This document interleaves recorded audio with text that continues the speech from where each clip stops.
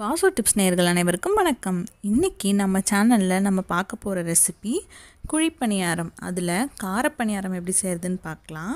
அது கூடவே ஸ்வீட் பணியாரமும் எப்படி செய்கிறதுன்னு பார்க்கலாம். நம்ம ரெசிபிக்குள்ளே போகிறதுக்கு முன்னாடி இந்த சேனலுக்கு first time வந்திருக்கீங்கன்னா subscribe button click பண்ணி சப்ஸ்கிரைப் பண்ணிக்கோங்க. பக்கத்தில் இருக்க பெல் ஐக்கானை கிளிக் பண்ணுங்கள். நான் வீடியோஸ் அப்லோட் பண்ண உடனே உங்களுக்கு நோட்டிஃபிகேஷன்ஸ் வரும். வாங்க ரெசிபிக்குள்ளே போகலாம். ஃபஸ்ட்டு கார பணியாரத்துக்கு தேவையான பொருட்கள் என்னென்னு பார்ப்போம். ஒரு பெரிய வெங்காயத்தை பொடியாக கட் பண்ணியிருக்கேன். 2 பச்சை மிளகா பொடியாக கட் பண்ணியிருக்கேன். கருவேப்பிலை, கொத்தமல்லி இது ரெண்டையுமே பொடியாக கட் பண்ணி எடுத்திருக்கேன். இப்போ நம்ம ஃபஸ்ட்டு ஒரு பவுல் எடுத்துப்போம். அந்த பவுலில் நம்ம கட் பண்ணி வச்ச வெங்காயத்தை ஆட் பண்ணிக்குவோம். இது கூட கொத்தமல்லி, அப்புறம் நம்ம கட் பண்ணி வச்சுருக்க கருவேப்பிலை,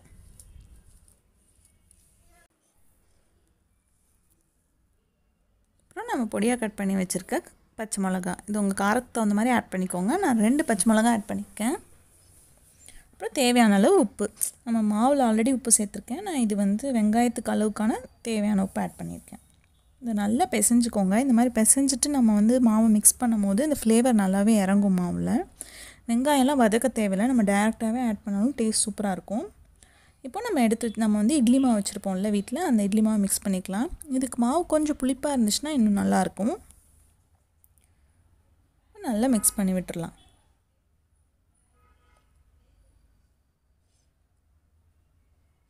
நல்லா மிக்ஸ் பண்ணியாச்சு.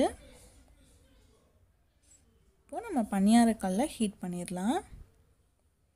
இதில் எண்ணெய் ஒரு ஸ்பூன் ஊற்றுங்க. இப்போ நான் 1 ஸ்பூன் எண்ணெய் எடுத்து நான் 3 இதுக்கு ஊற்றுறேன். நிறைய எண்ணெய் ஊற்றணும்னு தேவையில்லை, கொஞ்சம் எண்ணெய்க்கே இது நல்லா தான் இருக்கும். ஆனால் நல்லெண்ணெய் யூஸ் பண்ணுங்கள். இந்த மாதிரி செய்யும் போது இன்னும் அந்த ஃப்ளேவர் நல்லா அந்த வெங்காயம் இதெல்லாம் நல்லெண்ணெயில் வேகும் போது ரொம்ப டேஸ்ட்டாக இருக்கும்.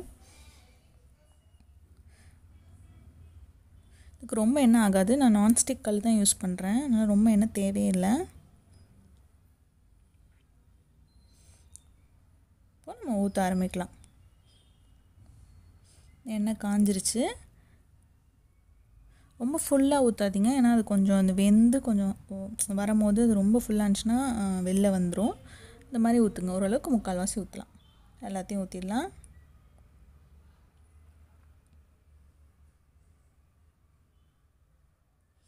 இது கொஞ்சம் நேரம் அப்படியே மூடி வச்சு வேகட்டும். ஒரு 5 மினிட்ஸ்க்கு அப்புறம் நம்ம திருப்பி போட்டுடலாம். பார்த்திங்கன்னா நல்லா கோல்டன் கலர் வந்துருச்சு. நீங்கள் ஃபஸ்ட்டு திருப்பி போடும்போது இந்த சென்டரில் இருக்க 3 திருப்புங்க, ஏன்னா அங்கே தான் ஹீட் அதிகமாக இருக்கும். ஸோ அதுதான் சீக்கிரம் கருகும். அதை ஃபஸ்ட்டு திருப்பிடலாம். நல்ல கலர் இந்த கலரில் இருக்கும்போது கரெக்டான கலரில் இருக்குது. நமக்கு எல்லாத்தையும் திருப்பியாச்சு. இப்போ இன்னொரு 5 மினிட்ஸ் மூடி வச்சுருவோம். நம்ம வெந்துருச்சான்னு செக் பண்ணுவோம். இது எப்படி செக் பண்ணுறது அப்படின்னா, நீங்கள் இப்படி குத்தி பார்க்கும்போது உங்களுக்கு மாவு எதுவும் ஒட்டக்கூடாது. பார்த்திங்கன்னா அந்த ஸ்டிக்கில் எந்த மாவும் ஒட்டலை. அப்போனா வெந்துருச்சு. நம்ம எடுத்துடலாம்.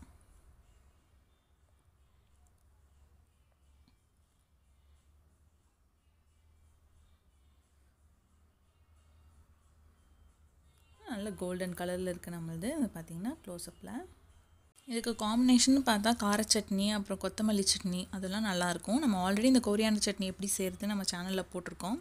இன்றைக்கி நான் இதை கொரியாண்டர் சட்னி கூட தான் சாப்பிட போகிறேன். அந்த லிங்க் நான் டிஸ்கிரிப்ஷனில் கொடுத்துருக்கேன், ரெஃபர் பண்ணிக்கோங்க. இந்த காம்பினேஷன் ரொம்ப டேஸ்ட்டாக இருக்கும். இப்போ நம்ம ஸ்வீட் பணியாரம் எப்படி செய்கிறதுன்னு பார்க்கலாம். இதுக்கு தேவையான பொருட்கள் என்னென்னு பார்ப்போம். ஒரு சின்ன கப்பில் நான் கோதுமை மாவு எடுத்திருக்கேன், 1 கப்பு. அது கூட ரவா 3/4 கப் எடுத்திருக்கேன். அரிசி மாவு ஒரு 1/2 கப் எடுத்துக்கோங்க. வெல்லம் அதே கப்பில் ஒரு டபுள் மடங்கு எடுத்துக்கலாம். 2 டைம் எடுத்திருக்கேன். நீங்கள் இன்னும் ஸ்வீட் வேணும்னா இன்னும் கொஞ்சம் ஆட் பண்ணிக்கலாம். இப்போ நான் சொல்கிற அளவு கரெக்டான ஸ்வீட் இருக்கும். இது கூட வாழைப்பழம் 1 எடுத்திருக்கேன். அப்புறம் ஏலக்காய் 4 எடுத்திருக்கேன். இதை நம்ம பொடியாக நுணுக்கி போட்டுக்கலாம். இப்போ நம்ம எல்லாத்தையும் மிக்ஸ் பண்ண ஆரம்பிக்கலாம். ஒரு பவுல் எடுத்துக்கலாம். அதில் நம்ம எடுத்து வச்சுருக்க கோதுமை மாவு. இப்போ நான் சொல்கிற குவான்டிட்டியில் உங்களுக்கு ஒரு 18-20 பணியாரம் செய்யலாம், அந்த அளவுக்கு வரும். இதில் நம்ம எடுத்து வச்சுருக்க ரவா ஆட் பண்ணிக்கலாம்.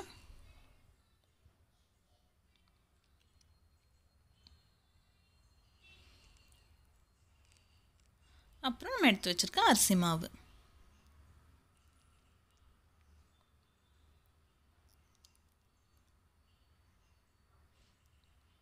இது கூட நம்ம எடுத்து வச்சுருக்க வெல்லம், வெல்லத்தை இன்னும் நுணுக்கி இந்த மாதிரி போட்டுக்கோங்க. நல்லா அப்போ தான் ஈஸியாக உங்களுக்கு கரைஞ்சிரும். நம்ம வாழைப்பழம் ஒன்று எடுத்துருக்கோம்ல, அது, ஏலக்காய் தூள்,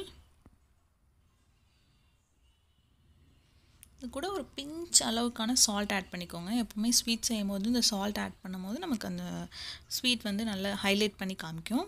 ஒரே ஒரு பிஞ்ச். இப்போ நம்ம இது எல்லாத்தையும் மிக்ஸ் பண்ணிக்கலாம். எந்த லம்ஸும் இல்லாமல் நல்லா மிக்ஸ் பண்ணிக்கோங்க. ஓரளவுக்கு மிக்ஸ் ஆனோடனே நம்ம தண்ணி ஆட் பண்ணிக்கலாம். தண்ணி ஆட் பண்ணி மிக்ஸ் பண்ணிக்கலாம்.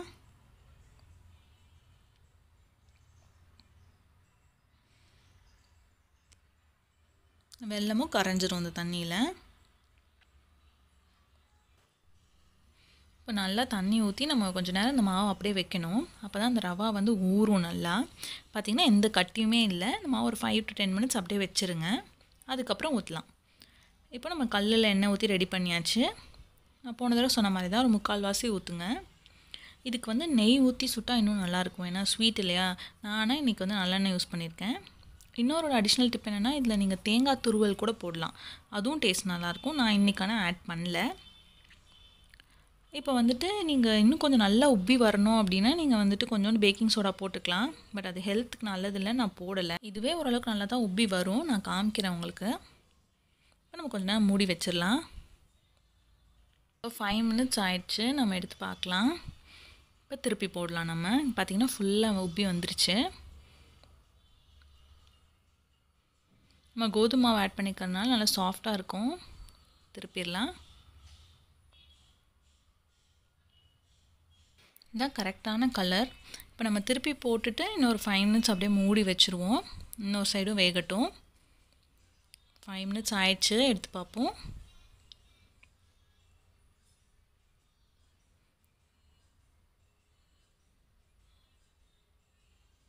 இங்கே போன தடவை நான் சொன்ன மாதிரி லைட்டாக குத்தி பார்த்திங்கன்னா உங்களுக்கு தெரியும், எதுவும் ஒட்டலை, நல்லா வெந்துருச்சு.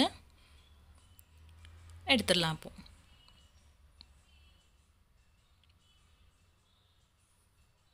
இப்போது நம்ம ஸ்வீட் பணியாரமும் ரெடி ஆயிடுச்சு.